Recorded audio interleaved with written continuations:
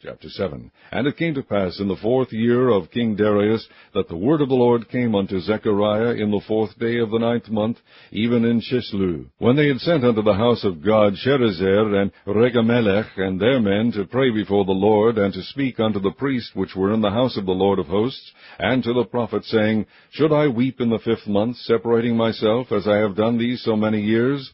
Then came the word of the Lord of hosts unto me, saying, Speak unto all the people of the land, and to the priests, saying, When ye fasted and mourned in the 5th and 7th month, even those 70 years did ye at all fast unto me, even to me? And when ye did eat, and when ye did drink, did not ye eat for yourselves, and drink for yourselves? Should ye not hear the words which the Lord hath cried by the former prophets, when Jerusalem was inhabited, and in prosperity, and the cities thereof round about her, when men inhabited the south and the plain? And the word of the Lord came unto Zechariah, saying, Thus speaketh the Lord of hosts, saying, Execute true judgment, and shew mercy and compassions every man to his brother, and oppress not the widow, nor the fatherless, the stranger, nor the poor, and let none of you imagine evil against his brother in your heart.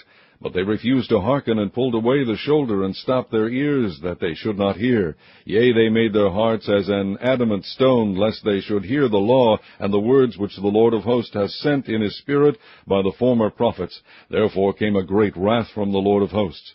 Therefore it is come to pass, that, as he cried, and they would not hear, so they cried, and I would not hear, saith the Lord of hosts. But I scattered them with a whirlwind among all the nations whom they knew not. Thus the land was desolate after them, that no man passed through nor returned, for they laid the pleasant land desolate.